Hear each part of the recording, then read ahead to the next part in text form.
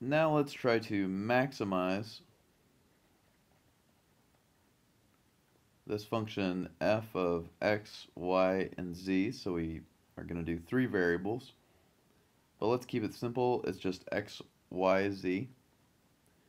And we want to do this subject to 4 inequality constraints. So I'm going to have x plus y plus z is less than or equal to 0, or less than or equal to 1, sorry. X is greater than or equal to 0, y is greater than or equal to 0, and z is greater than or equal to 0. So the 0th step, before you do anything else, you need to make sure the inequalities are going in the proper direction.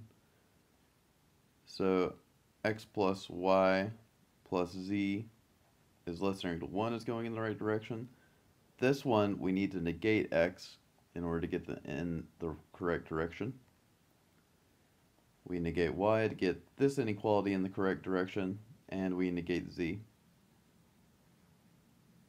And now we're in a position to actually find what's going to happen. So now we check the non-degenerate constraint qualification.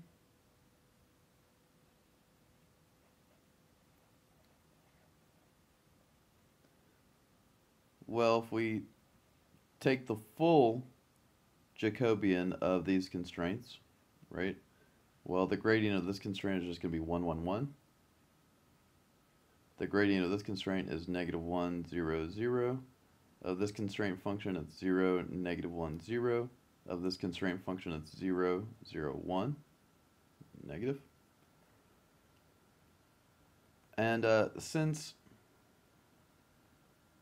at most 1 or 3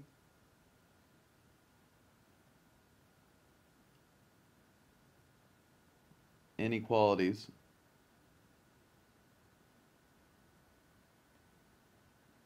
are binding,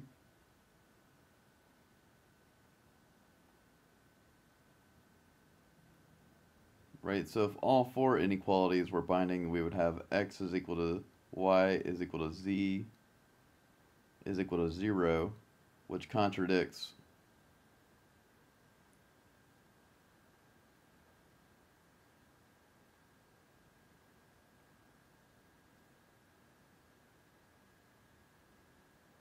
the fact that this one could ever be binding. So since at most 3 inequalities are binding, and all collections of 3 rows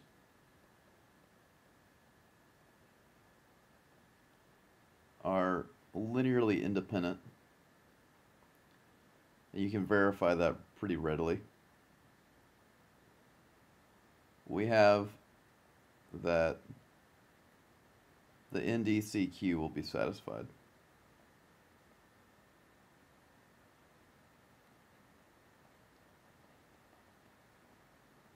Right, so basically in this situation we just had to check to see that every set of 3 rows is going to be full rank, and that will be the situation.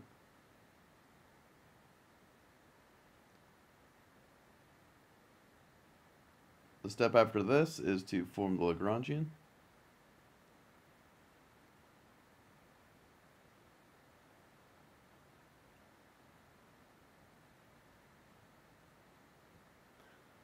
Now this gets a little long-winded.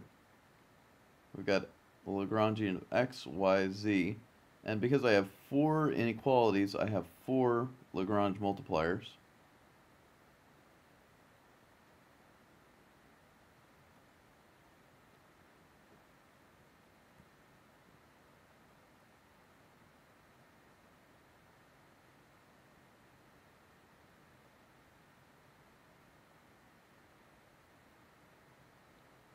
Minus lambda 3 times negative y minus lambda 4 times negative z.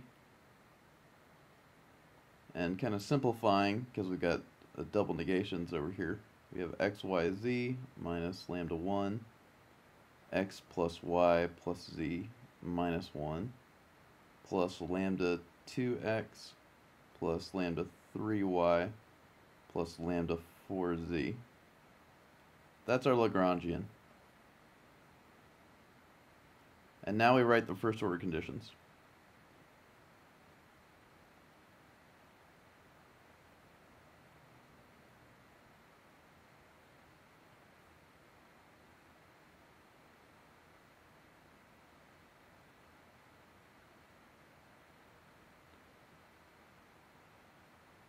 So we've got the partial of L with respect to x is equal to yz minus lambda 1 plus lambda 2. That's 0. Partial of L with respect to y is equal to xz minus lambda 1 plus lambda 3 is equal to 0. Partial of L with respect to z is equal to xy minus lambda 1 plus lambda 4, which is equal to 0. I have the 4 complementary slackness conditions. Lambda 1, x plus y plus z minus 1 is equal to 0. Lambda 2, x is equal to 0. Lambda 3, y is equal to 0. And lambda 4, z is equal to 0. And I have all the inequalities that I have to satisfy, and there are a lot of them. I've got all the inequalities for my Lagrange multipliers. These are all greater than or equal to 0.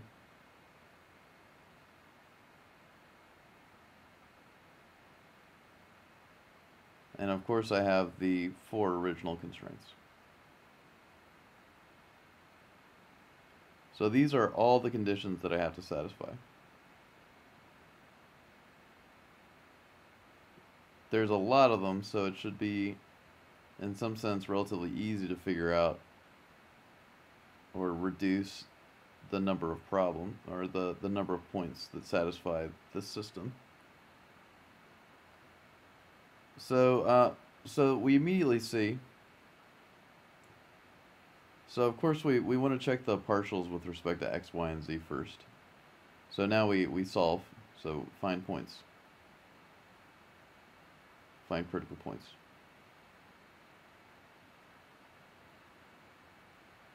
Of the Lagrangian.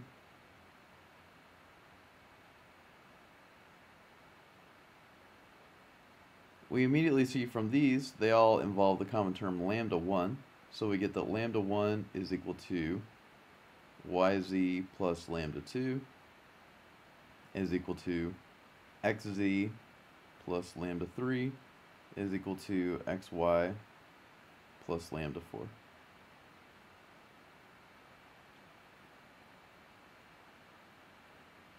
So we're going to split into two cases immediately. So either lambda 1 is equal to 0, and here we're going to assume that lambda 1 is greater than 0. Well, if lambda 1 is equal to 0, right, in this situation, what happens? Well, that means yz, all these numbers, yz plus lambda 2, xz plus lambda 3, xy plus lambda 4, those are equal to 0, right? But look at the conditions that we have. X is greater than 0, z is greater than 0, and lambda 2 is greater than 0, which means that this is a positive number, right? This is a positive number, so we get a positive number plus a positive number, and it equals 0. And therefore, I have to have that yz is equal to 0, and lambda 2 is equal to 0. Similarly for these guys. So here, we'll get that lambda 2 is equal to lambda 3 is equal to lambda 4 is equal to 0. By that observation. And then I also have that yz is equal to xz is equal to xy is equal to 0. So these numbers all equal to 0 doesn't mean that they all have to be equal to 0, though. So in particular, we have 3 potential points that can work. So I'm going to let t be some variable. I have t, 0, 0, and then 0, 0, 0, 0. So this is x, y, z, lambda 1, lambda 2, lambda 3, lambda 4. That can be a point that satisfies this system.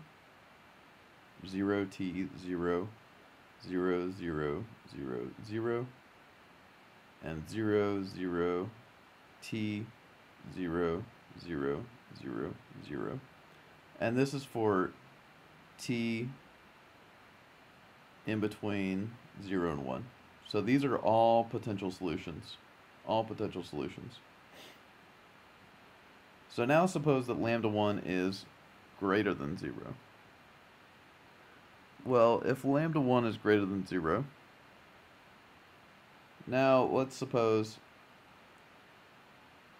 say, x is equal to 0. Well, if x is equal to 0, then I've got that lambda 3 is equal to lambda 1, which is also greater than 0. So lambda 3 is greater than 0. Well, if lambda 3 is greater than 0, my complementary slackness condition means that y is equal to 0.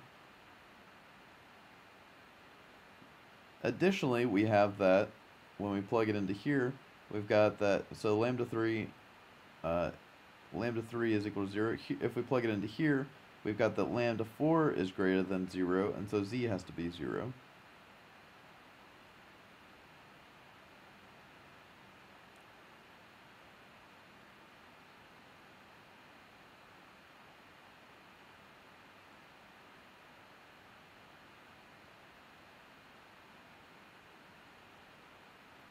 So in this situation, we have that x is equal to 0, y is equal to 0, and z is equal to 0. But remember that lambda greater than 0 means that I have to satisfy this complementary slackness condition, right? And the complementary slackness condition for lambda 1 is that x plus y plus z has to be equal to 1. And so we get a contradiction. So contradiction. So similarly, we'll get that x has to be greater than 0, y has to be greater than 0, and z has to be greater than 0. If all these guys are greater than 0, then the complementary slackness conditions imply that lambda 2 equals lambda 3 equals lambda 4 is equal to 0.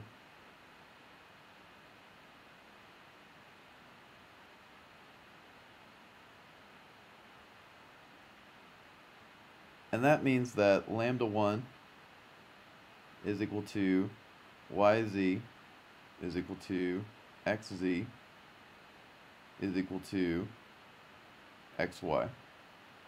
If you look at this, this actually implies that x is equal to y is equal to z. And since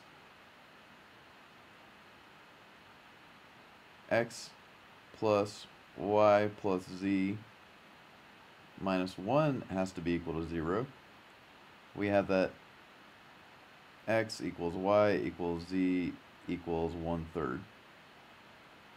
And therefore lambda 1 is equal to 1/9. And we have the point 1/3, 1/3, 1/3, 1/9, 0, 0, 0. So those are all the points. And now what's step 5? Step 5 is identify the max.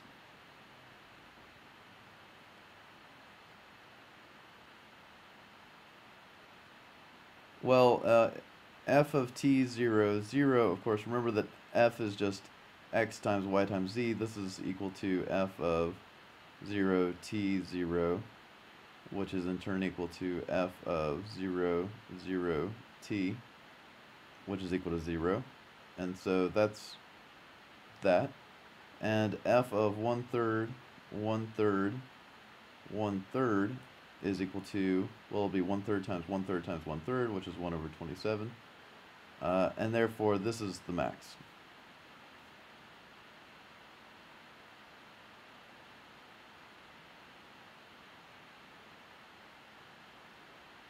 And that concludes the problem.